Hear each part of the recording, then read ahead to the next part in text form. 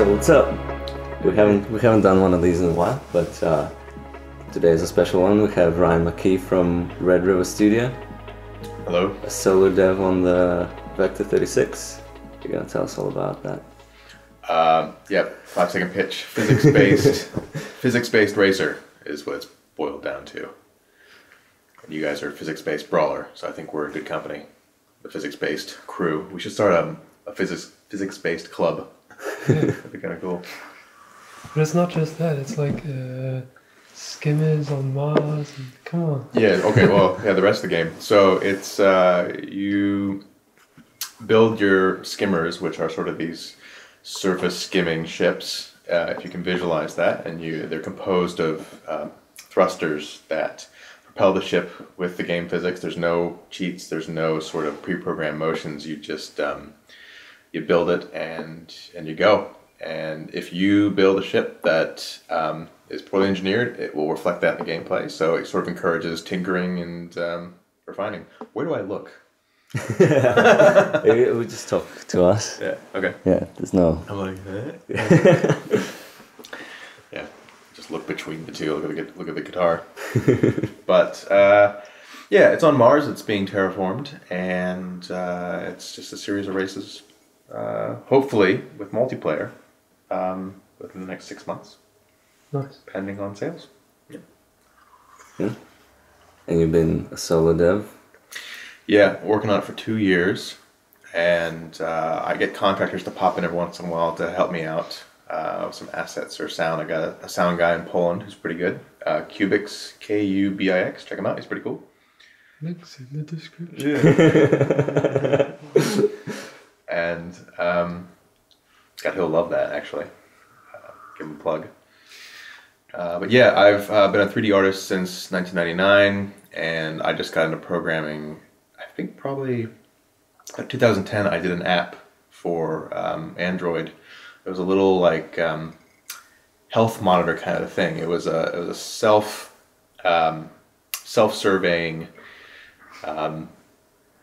health monitor in a way. It's kind of hard to explain. I'm not going to plug that, but that was a test into just coding to see if I could actually get something in the Google Play Store, and that worked.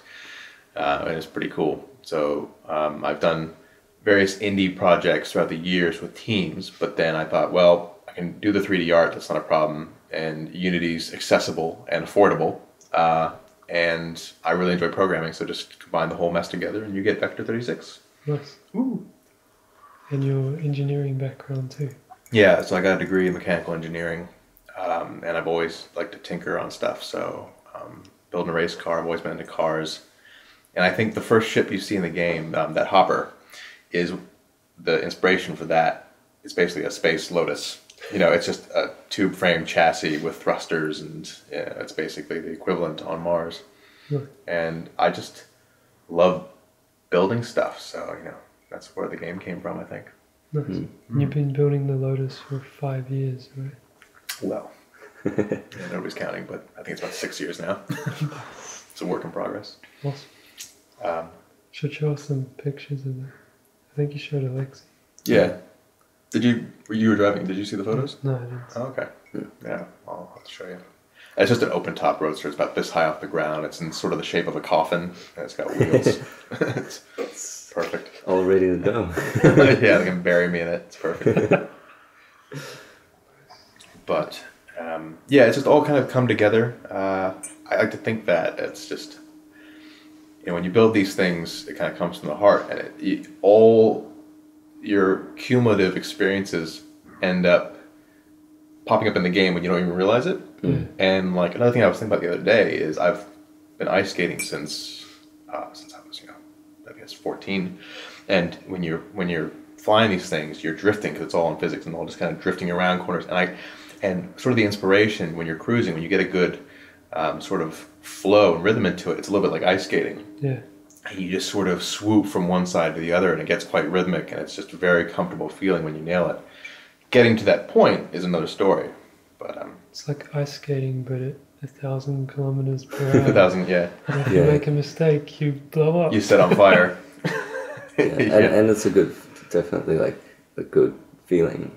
Like we ski, we're kind of we're discussing going on a ski trip in a month or so.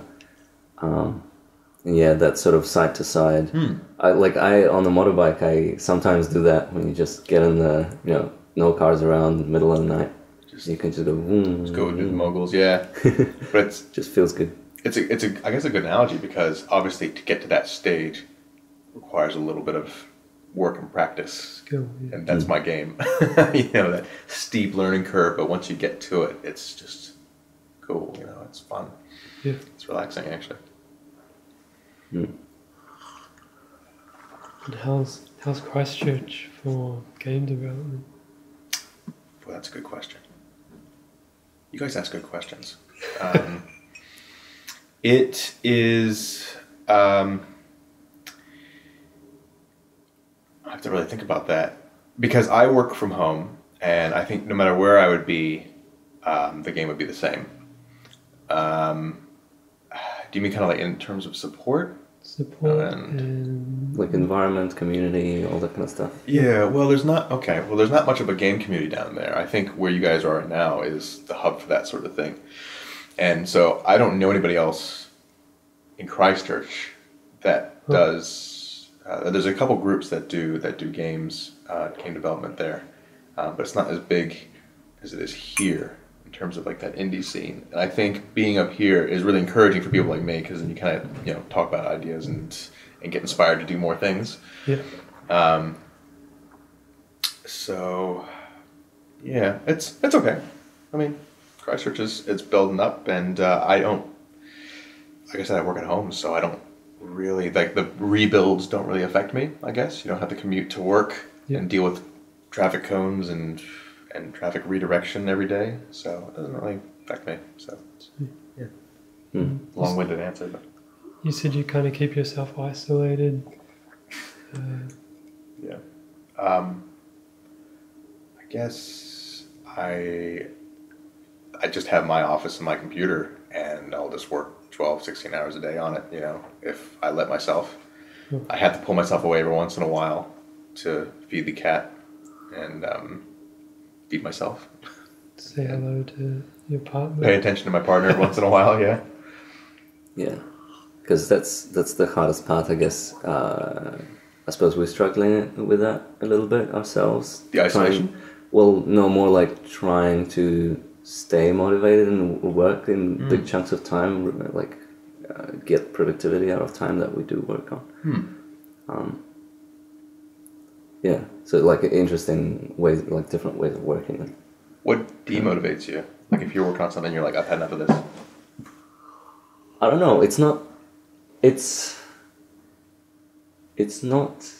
Nothing is demotivating. I guess it's like when you're facing the big Goliath of a task, and like this, and you see how much there is, and it's hard. It's you can break it down into little pieces and stuff, but it's still really hard to tackle those and start chipping away at it. Yeah.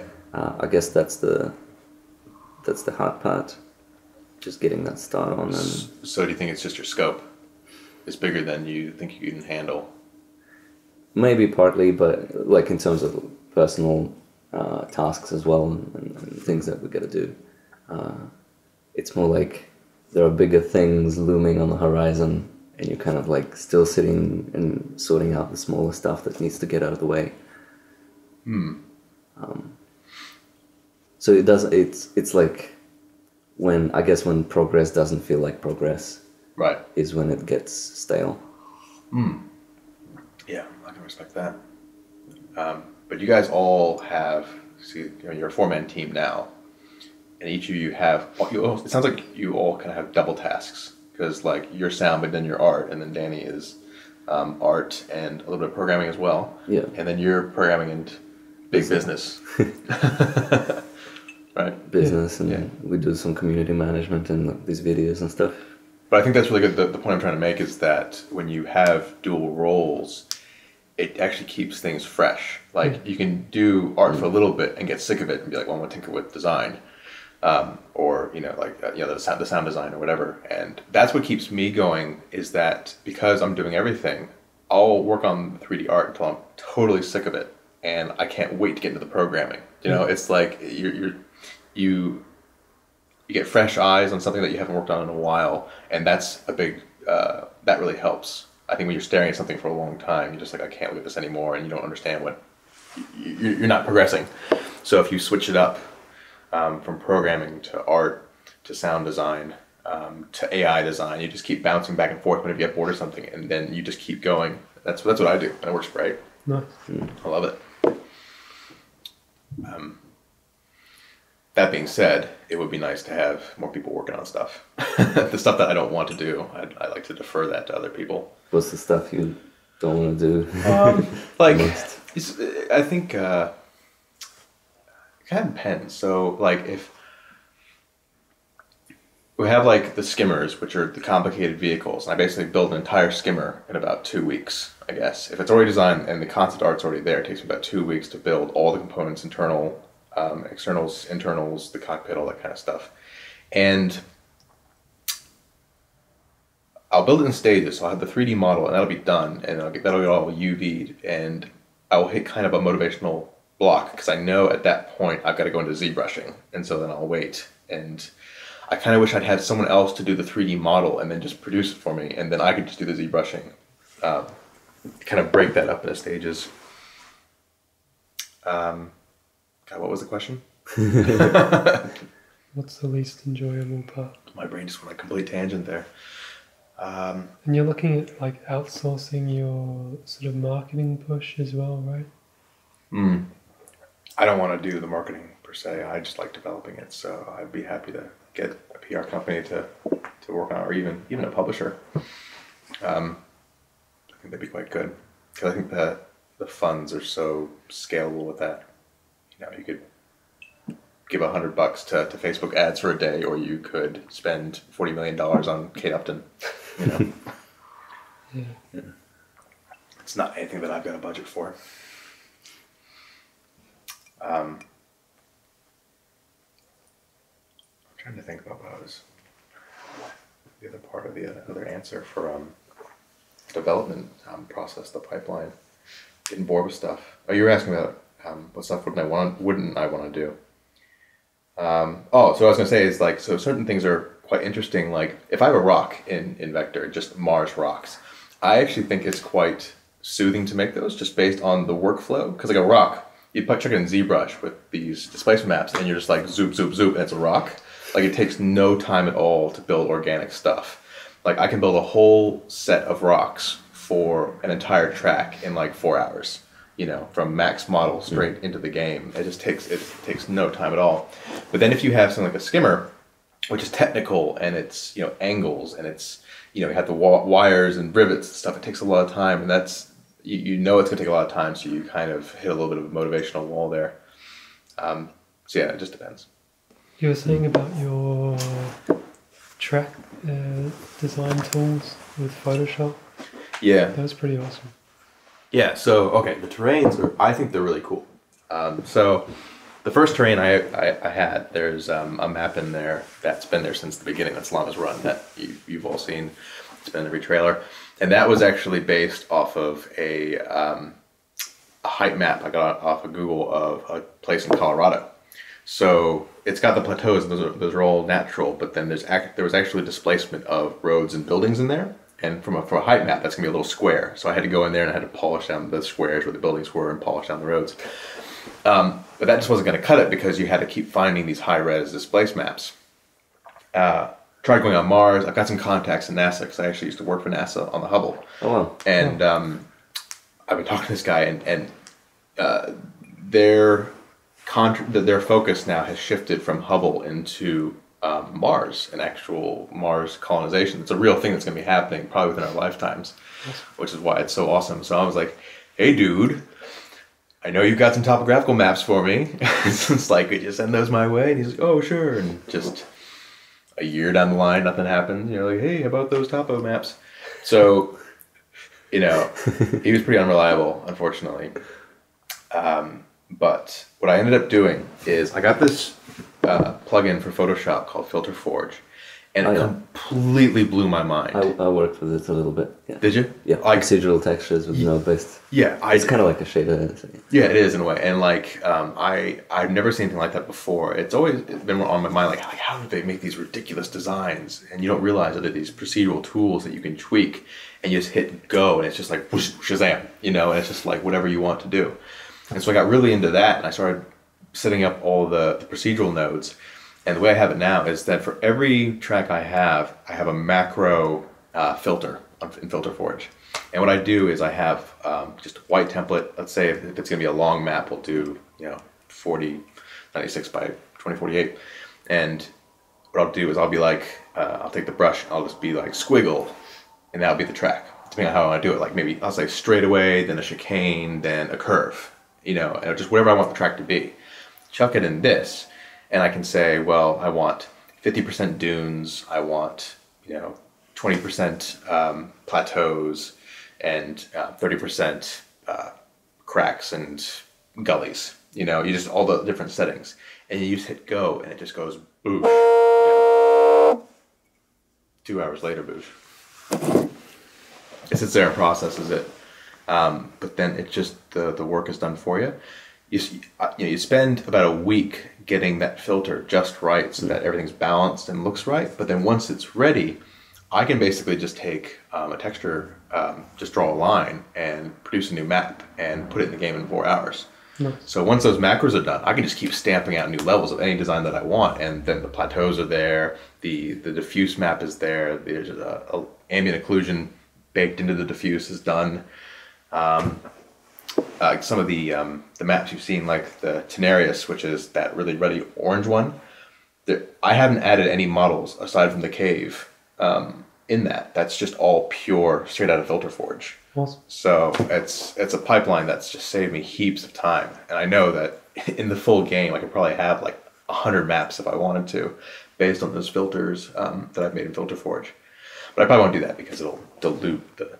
If you have 100 maps of tracks, it'll kind of dilute the feeling of knowing a particular track, Yeah. So probably 10 in the end.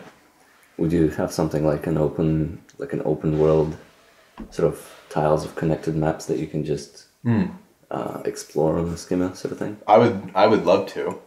A lot of people have asked for that sort of thing. I'm tempted to make a mod for Google Earth.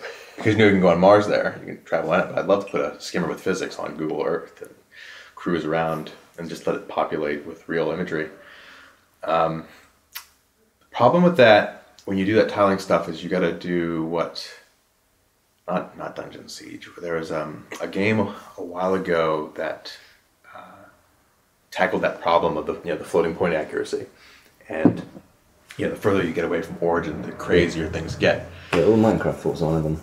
Yeah. The faraway lands. Yeah. But so I guess Minecraft does the same thing, where your character's always at the origin and the world kind of moves around you. I think that's how they tackle it, so that your accuracy is always there and everything moves, the terrain moves relative to where you are. They do something like that in Space Engineers. Yeah, that's what a lot of games use, but I haven't used it in Vector because the idea was to make tracks, and if I'm going to do tracks, then it's obviously not open world, so I don't need to go to that kind of detail of making this origin shifting engine dynamic, and I can just leave it the way it is. But it would really complicate things, like for upcoming multiplayer and just all sorts of things, if the world moved around you. And it just adds a layer of complexity that I don't think I need at the moment. But down the line, I might change it up to that. Get a whole house of programmers working on it, sure. How have you found Unity for development? Good. I think Unity's awesome. I dare say I'm a fanboy, but the reason I chose Unity is at the time, this was, I guess it was around 2011, 2012, you had a choice between going Unity or Unreal. Yeah. And for an Unreal license was like $1.5 million or something like that, which I didn't have at the time. And then a full license for Unity was $100 a month. So I've been on a subscription ever since. And that native 3D Studio Max usage is brilliant because I use 3ds Max. You just put the file there and it just pops up. Just love it. I thought the JavaScript and the C# was accessible because that's what I had done with the Google app I had made. There's a couple little things about Unity that really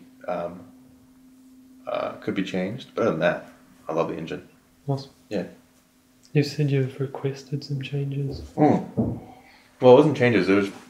There are bugs that probably nobody cared about but me, but I think that they've helped. One of the examples is when 5 rolled out, there was the global, they introduced the global illumination. And with my game, I had a real-time daylight system. So at the beginning of every track, it would do the global illumination and then the sun would just sit there. So there shouldn't have been any more calculations. And so when you're racing the ships across the surface, it would just really bog down. You go to the profile and it's like global illumination. And I did a lot of searching to try to figure out what was changing my scene. And what was happening was all the lights in the game, if you had the bounce in the lights set to 1, then that's a component of global illumination. So it'll recalculate based on the bounce level. But if you set the bounce at 0, it means there's no bounce. It's just a regular old pixel light, and it should be completely ignored. But since they just released it, I guess it was a bug where even if you had the bounce at 0, it would still put it into the global illumination solution. And it would calculate based on nothing. And so I kept hammering the forums, and I was like, this is a problem. It's slowing my game down. Oh, and what I had found out is that when I was in the game, I'd turn off global illumination, and the solution was still there. It looked great, but then I get 60 frames a second. I turn it back on again, back down to like 30. So I was like, if I turn GI off, I get a frame rate spike, and nothing in the scene is changing. What's going on with that? And then they fixed it, and I got an extra 30 frames a second out of it, and I think it's a better engine because of it. Awesome. Yeah. What do you guys think about Unity? Yeah, it's awesome. It allows us to focus on the game design and what we want the game to be rather than building out the engine. And, It lets me build the thing in a weekend or whatever. It's like game jams. Yeah. Because I'm not a programmer or anything, but I still can like put a thing together. there's That's really great. definite restrictions, but I think the benefits outweigh the negatives. I kind of like the underdog as well. Yeah, like because I think underdogs are, they're pushing harder. You know, it's just kind of like indie guys. You know, it's like I think that there's like a fire in the underdog and the indie guy to compete with AAA stuff, and you know the Unreal has always had a really good position as a game engine, and Unity's pushing really hard to catch up with them, and they're doing a really good job. So I appreciate that. Yeah, Unity's doing amazing now. Like, got articles coming out like Unity's the default indie tool now, and like backlash against it because it's been used so much. Yeah, and like universities are using it now to teach game development. So yeah, they're doing something right. Did you guys ever consider Unreal when you were? Yeah. No, not really. Yeah, same, because it's like licensing. And now that it's free, licensing is a revenue share. And it's like, I'm not sure what the percentage is, but it's quite high. Yeah. It's just not accessible, is it? Yeah. It's like after your platform holder takes a cut, then UDK takes a cut, then your publisher takes a cut. Yeah, and then you're left with what? Yeah. Did you want to show us some vector? Sure. How does that work? Are you just going to screen capture the thing? The green light means it's recording. Is that through Steam or is that through something else? GeForce Experience. Cool.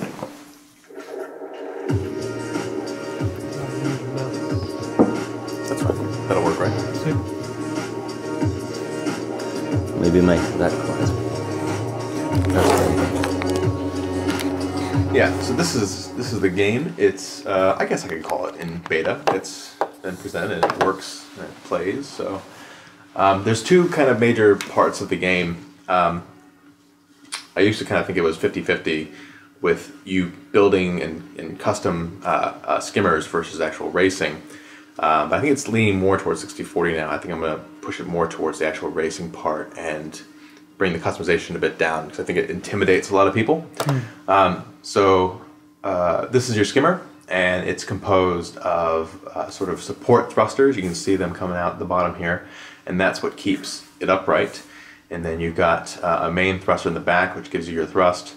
And these massive things are the radiators, because on Mars it has about like 0.02 the atmosphere that Earth does. So if you're going to cool off actively, you need massive radiators.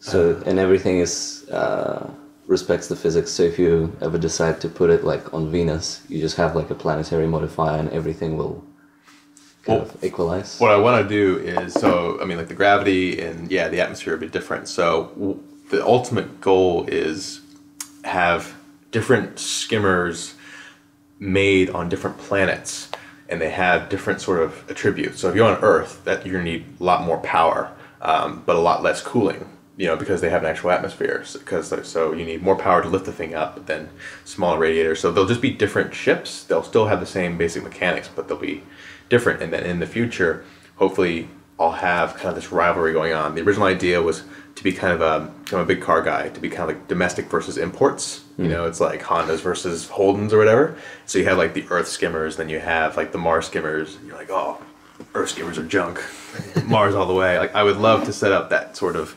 rivalry between the planets, and then you just swap parts as you go. That kind of stuff is something that would actually build communities around that sort of thing. Yeah, I want that ire. I want that that anger that develops between Holden and Ford fans. So that's just the machine there. So we go to edit mode, and this is a quick tutorial. I'll skip it for the sake of brevity. But you can go in here, and we can swap out the cockpits based on the different ships you've got. We'll go here into lift vectors, and anywhere there's orange, you can basically place it. So we'll take these and move those over there. And yeah, we can tilt these back and move a little bit slowly because this is touchpad. You can change the angles, and every angle that you change, and it all offsets the weight and the whole characteristics. Like, do you need a prop from us? No, I'll make two. Yeah, so it's all based on the positions of the thrust vectors and the weight distribution of the ship. So let me just do something a little bit more radical here. Just move things around. So I mean, you could technically, if you wanted to, you could put these way back here if you wanted, but then your weight distribution would be all off. You'd be butt heavy, and you'd be probably flying to the moon. So, you know, just whatever works, whatever fits, whatever looks cool. And then once you're done with that, you can go inside the ship, and you've got your gyro right here, and you can reposition the gyro, the different torque settings for the gyros. Fuel is these sort of reactors on top, and you can replace those, and those will create actual area effects. There's not a whole lot of weapons in the game, but you can actually purge your fuel sources and convert it to a weapon. So in this case, sort of this fusion reactor, you can chuck one of those cores up in the air, and it'll be this kind of little bouncing sun. And if anybody hits it, just all hell breaks loose and everything explodes. It's pretty awesome. There's a sort of what I call the Magnacore reactor, and if you purge one of the Magnacore, it will emit an EMP blast, like this blue ball that will just kill the electronics of any skimmer around you within like 50 meters. And it's great because you'll see all the skimmers just drop out of the air, and they'll at the last second their electronics turn back on. They'll kind of scramble and get back up again. So all that changes the weight distribution. So we can move these around. If it hits something, then it won't fit. So it's very much like modding your car. You can try to get some bigger engines and smaller cars, but if it doesn't fit, it doesn't fit. I suppose I could add a Welding and cutting. a hacksaw option, yeah. Start extending the chassis to fit more things. I'm not going to save this one because I have no idea if it's going to fly well or not. Otherwise, I have to reset the whole game, so we'll just go with this for now. I don't want to build some ship and have it not work right. There's visualizers, you can see where all the thrusts are going in your center of gravity. You can override the gyro, and if you override the gyro, it'll start to list because it doesn't have that extra gyro support, but it's a good indication of if your ship is balanced or not. So you can see that's a little bit butt heavy. And then boost override, you can raise the boost and set it on fire if you so chose. So we'll do titanium. There it is.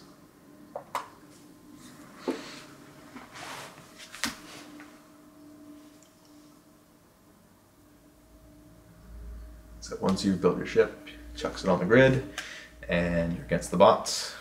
This is kind of evening. Oh, does this work for this? Yep. There you go, cool. No, go!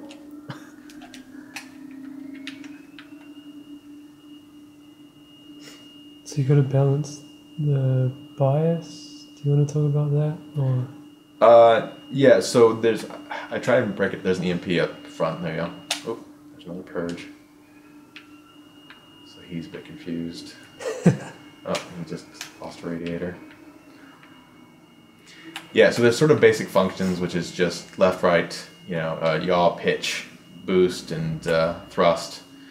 But then there's advanced functions where you can redirect power to different systems. So if you see in the bottom left of my control, the sort of display, it says bias 68%. I can bring that down to around 50%, and that means 50% split between your lift and your thrust.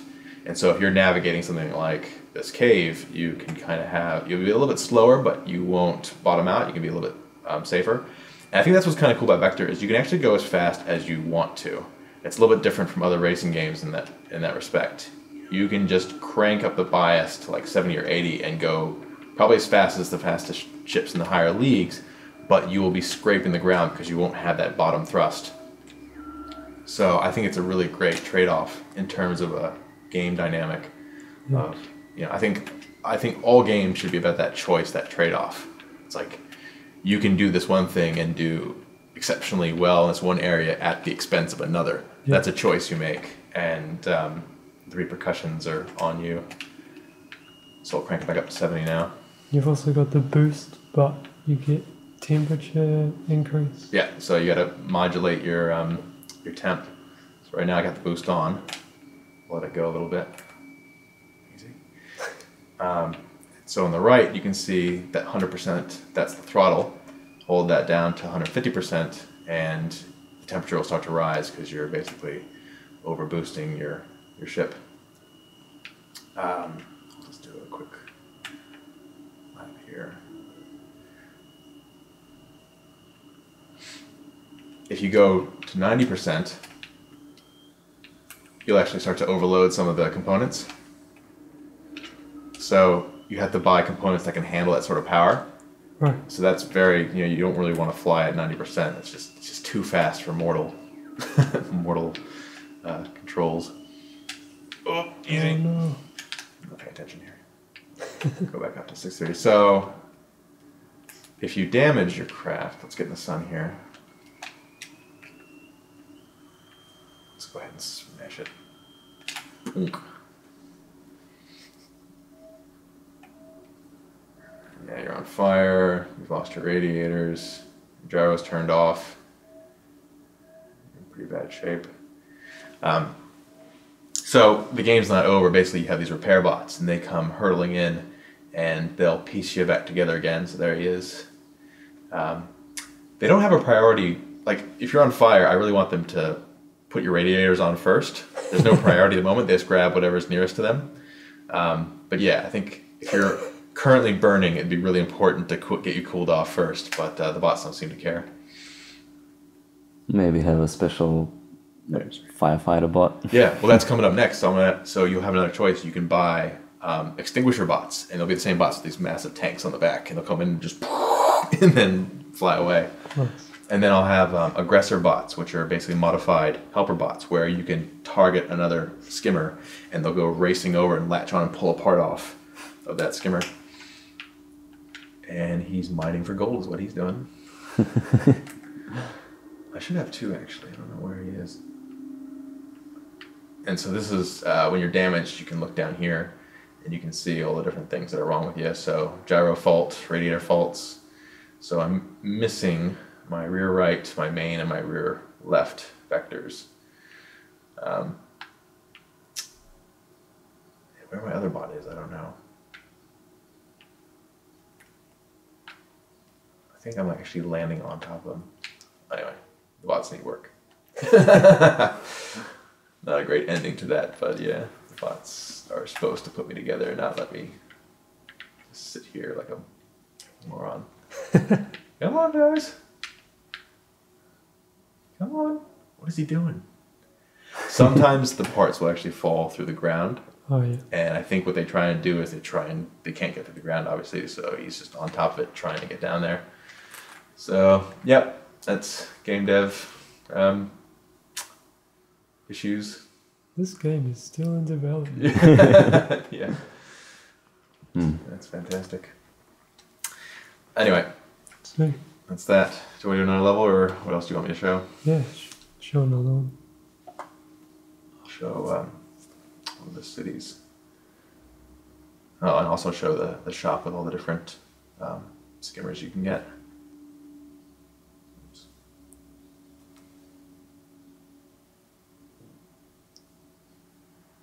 No, I don't want to show that one. It's okay. But...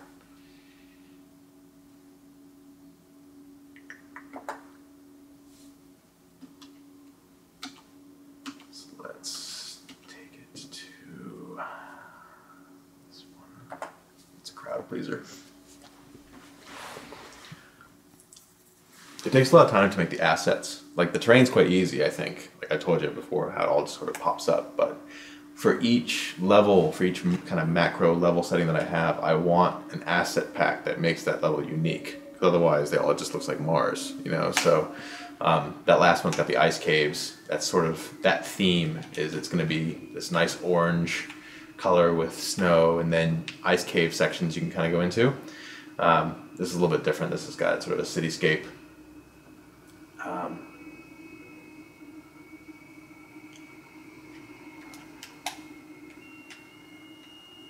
These guys are all on.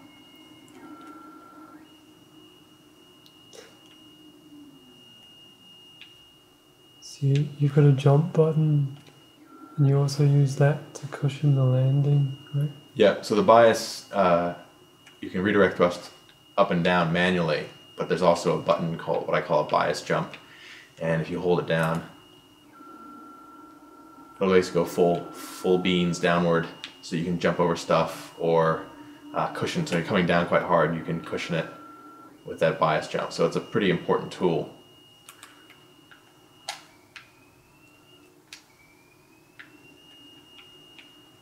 Oh, chase those guys. Those guys are way too fast.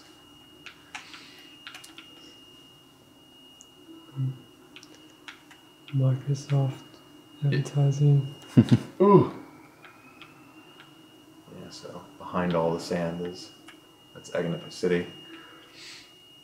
And yeah, I just got back from Microsoft Ignite conference. That's why it's full of Microsoft stuff.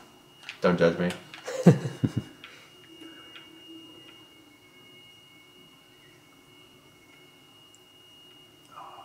These guys are making the corner.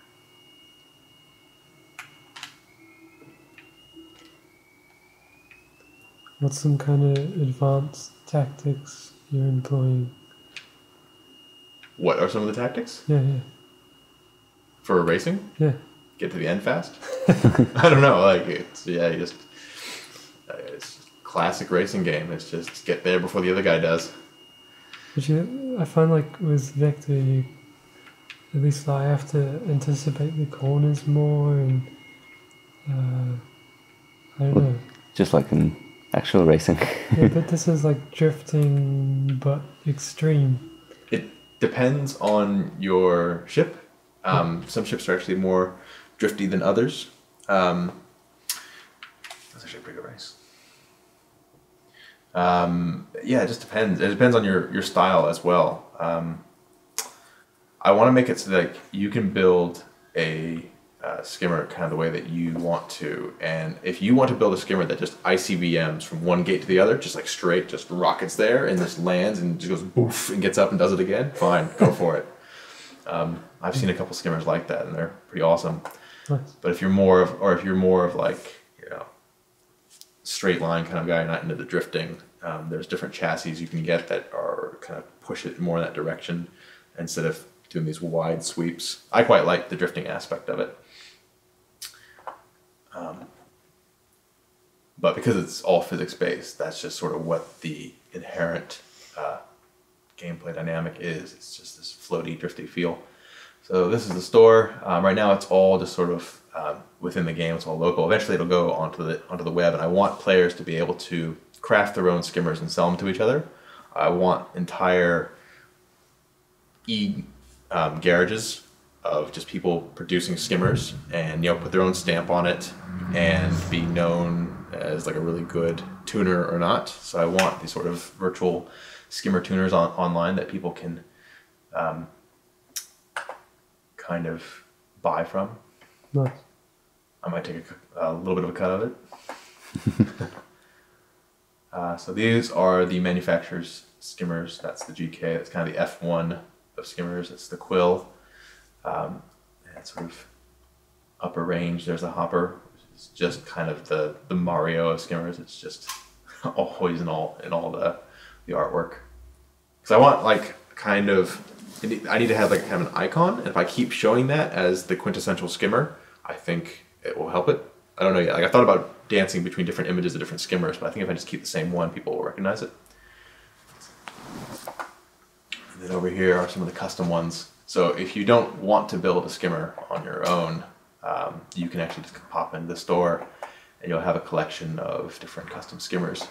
And I'm thinking about updating these probably like weekly. And you can pop in the store and just find some new ones that I've crafted up, which I think would be quite cool. Encourage people to go in the store and see what's new. Nice. And I'll be releasing more ships, more parts, accessories, all that kind of stuff over time.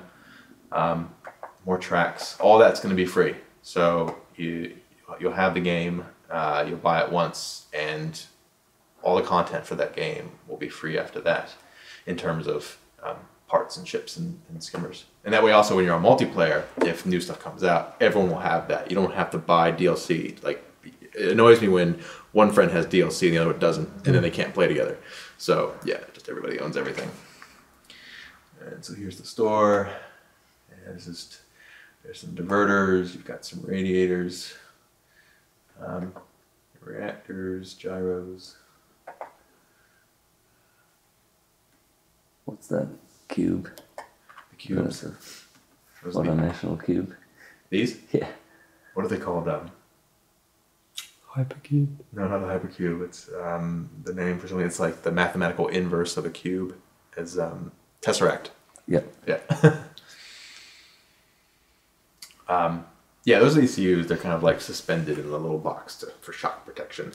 And the ECUs are really funny because that's in each, the way that I've designed it is that each of these parts has the code in the actual part. And I treat it the same way I would like if it was real life. It's like you put that component, that class in the actual part. And so when you switch between the cubes, you're actually loading a whole new class of code in the actual object itself. And so when the cube breaks, it actually cuts the code off and then it's like done. Or not exactly, but it will act appropriately. And so in each of those ECUs is the whole control scheme for the game. And I only got 2 because controls are kind of a tricky subject, trying to figure out what people are into, and they're so complicated as to what thrusts do what and what how the ship moves. I had to keep it quite simple, and so I've got 2 different versions for 2 different setups. I want to eventually keep releasing new ECU schemes for different things. So if at some point you want to create like a UFO where it just spun around and spun its way down to the next gate, you could, but I'd have to come up with the code for it. And the ultimate goal is to have a completely custom ECU. I was thinking of doing an ECU all in like XML or something, where you could basically type it up yourself and read the XML file, and then you could fly your skimmer based on your own, the same way as with like the open source quadcopter stuff. I think that'd be awesome. It's definitely for purists. Sounds like a tricky thing to balance. Yeah. Well, it'd be just there for people who really wanted to have total control. Yeah, that'd be awesome. You can sell, you can trade, all the skimmers, but that's the store. Nice. Yeah. And you're showing the game at PAX in Melbourne later this year? Yeah, I'll be at PAX. I'll be in the International Indie booth next to the ANZ guys, next to the cafe, so when you want to get a snack, you can play my game. Primo real estate. Yes. There's my guy. I guess I can just quickly talk about the things you will actually pay for. I said all the content is free, which is true. There's nothing in the game that someone can have over you that will benefit them. You know, all the parts will be the same, but I will be charging probably real money for things like different uniforms, different helmets, sort of customization stuff. Paint schemes will probably be a paid sort of thing, just to make yours a little bit more unique. And also on the right, you see garage slots 4. So you can actually buy more or less slots. So the first game, I think, will have 2 garage slots. And for I think around $5, you can upgrade that to 4. Another $5 will duplicate that to 8. Another $5 go to 16 slots. But every time you buy a new garage, the whole setting changes. So the first one you're going to get, which is, and I'm working on this now, is it's basically out in the middle of nowhere. You have like your tent and your skimmer and like your toolbox, and that's your first garage, and it's just 2 slots. And so this would be the upgrade to that. You pay $5, you get the actual hangar and workshop. After this, you move up into like a really fancy, like have you ever seen Bugatti's workshop? Yeah. It's all like tiles and like pristine, like it's just, yeah, it just gets nicer and nicer, and you got more slots. We're talking about having like as the top one would be kind of this like space station. You'd have the ships on kind of like these sort of like pods that would just shuffle over, and it would just eject you out down to Mars. So that's kind of cool. Are you going to be able to earn those through in-game currency as well? Or? Well, I don't think so. And the reason for that is because if the game is a set price and you really like the game, I think you'll be encouraged to pay that $5 for more slots. But if the game's not your sort of thing, then it's a fair price, and you don't have to upgrade, but you're also not losing anything. 2 skimmers might be fine for you. I guess down the line I could actually have it to be in-game currency. You'd have to really just see what works. Yeah. See what the feedback of the community is. Yeah. They can't keep getting everything for free. No. So. No, I've got to have some way to upgrade in the future, just money-wise. And I'll have ads and stuff, which the billboards, like you saw the Windows stuff in the future, I think that will all be paid advertising space that other companies or other games can buy into if they want. And I think that'll work because it actually brightens up the level. It makes it a little bit more authentic, but it's also real ads. I think it's a pretty good way to bring in some extra revenue. Sweet. Yeah. That's Vector for you. Awesome. So when is it coming out? I hope end of November. I think we'll do PAX. We'll see what the people say, and if it's a largely positive response, we can probably look at early access in November. But if it's unanimously panned, might need to go on the back burner for a bit. Might need a little bit more work. And there's no pressure to release. Like you can still fund yourself and develop for for a while, or is there a cutoff point where it's like, no, like March and that's it, we can't go on? That's end of November is kind of the cutoff point. I would have to find new ways to fund the game. Yeah. You don't want that shit, do you? Nope.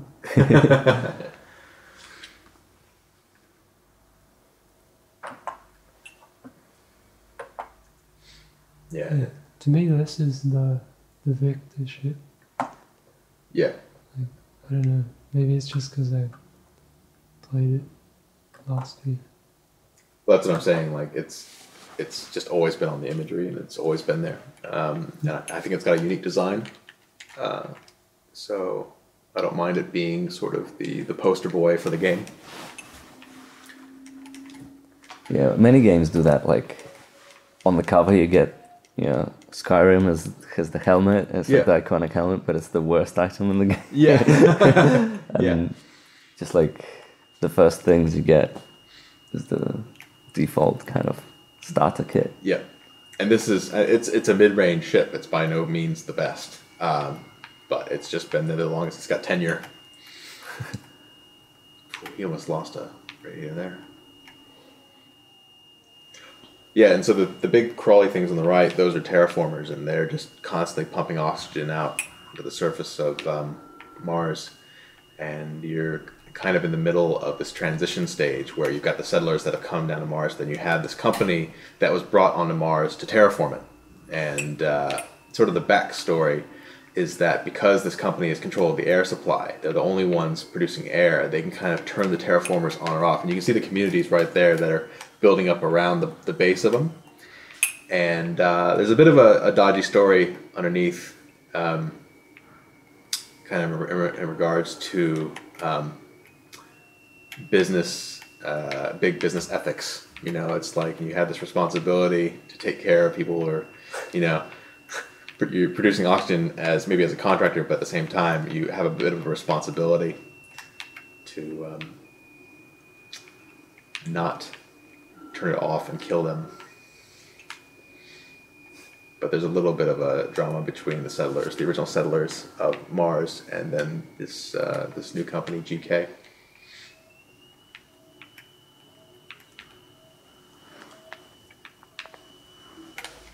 Ding. 100. That's all right.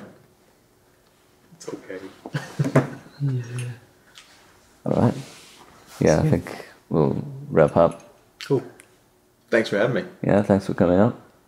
Yeah. And we'll put all the things and links and check it out at PAX. Yep. If you no, don't do that. Yeah. November. What is it?